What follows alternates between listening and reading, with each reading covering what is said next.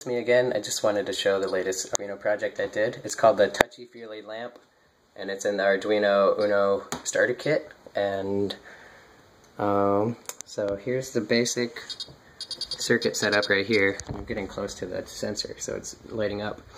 But basically, it's a simple circuit, and you can see those two closest red wires. One of them's coming from a pin that's sending a signal, and then the other is kind of like the receiving signal.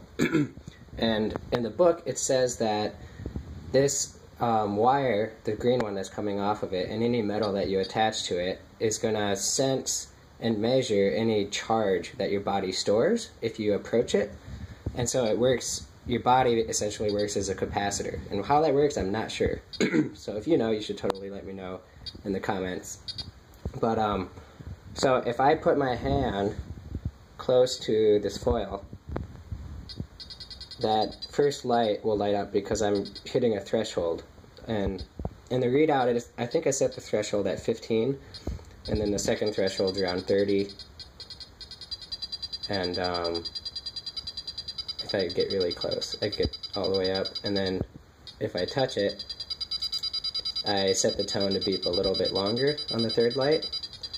And so I set what those sounds would be, and I just changed the Arduino starter kit project just a little bit so that I had 3 lights and sounds accompanying the lights, which was a really simple modification and super fun to like tweak around and work with.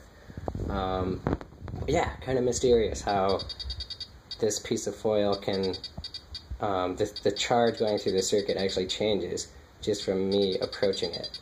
And I don't know how that works at all, but let's see. Let's do a little experiment. See if I put the book close. Not nearly the same effect. Not at all.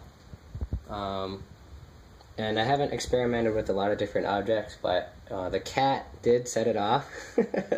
So cats work as capacitors as well if you have one lying around. And that's it. Thanks for paying attention.